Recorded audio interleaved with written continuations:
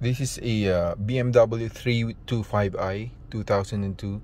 Whenever I turn on the AC, a noise is coming from somewhere inside the dash. Look at this.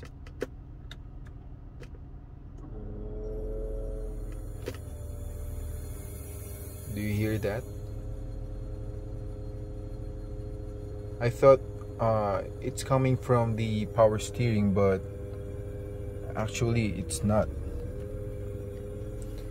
And whenever I turn off the AC, the noise is gone.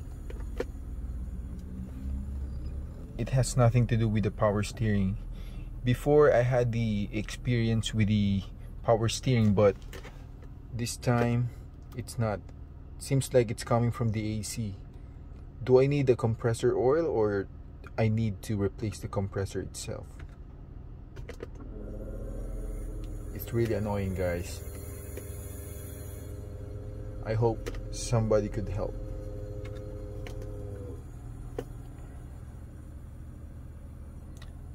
Thank you.